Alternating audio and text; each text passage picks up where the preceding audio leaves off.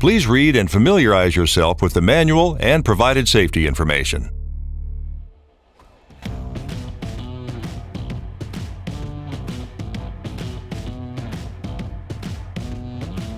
Hello, and congratulations on the purchase of an Ingersoll Rand air compressor.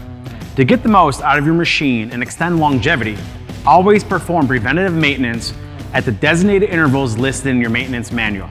In this video, we'll show everything you need to do for your 2,000-hour service, which is the first major milestone for your compressor. Prior to this service interval, be sure to check coolant level and drain moisture from the tank daily, along with cleaning the pre-filter when necessary. Be sure to change your coolant filter and top off coolant after the first 150 hours. Before we get started on the visual inspection and filter changes, let's cover the basics for what you need to do prior to attempting any maintenance work.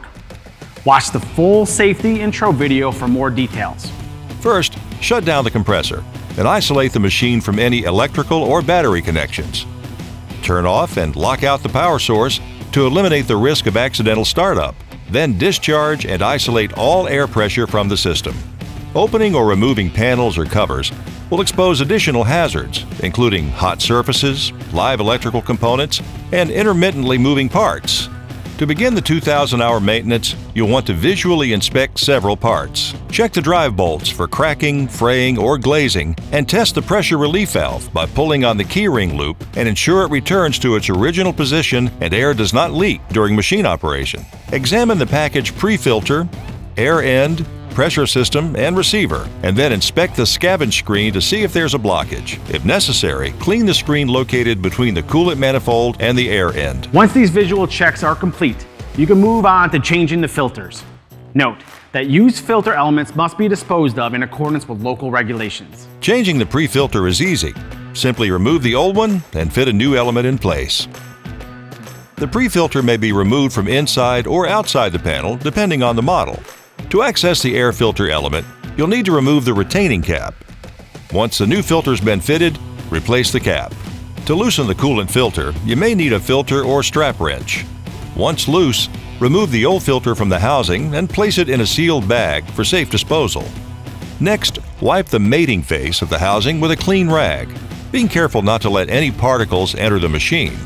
Remove the new Ingersoll Rand replacement filter from its protective package and apply a small amount of the same coolant used in the machine to the seal. Screw the new filter down until the seal makes contact with the housing, then hand tighten an additional half turn. Changing the separator element is similar. Loosen with a filter or strap wrench, remove and bag the old element, clean the mating face, lubricate the seal with the same coolant that's used in the machine, and screw it down until the seal makes contact with the housing, but only hand tighten an additional 1/4 turn. When you restart the unit, inspect the new separator element and coolant filter and check for leaks. If your compressor features an integrated dryer, the air filter elements are also replaced at this time. The air system must be fully depressurized before you can unscrew the bowl. Once removed, inspect the condition of the bowl seal and replace it if necessary. After removing the filter element, clean the screw threads and O-ring with a clean rag. Install the new element and reinstall the bowl, making sure that the arrows line up. Repressurize the unit to check for leaks. A pair of diagnostic tests are also recommended at the 2,000-hour mark. Contact your Ingersoll Rand service provider for condition-based monitoring of your coolant and bearings.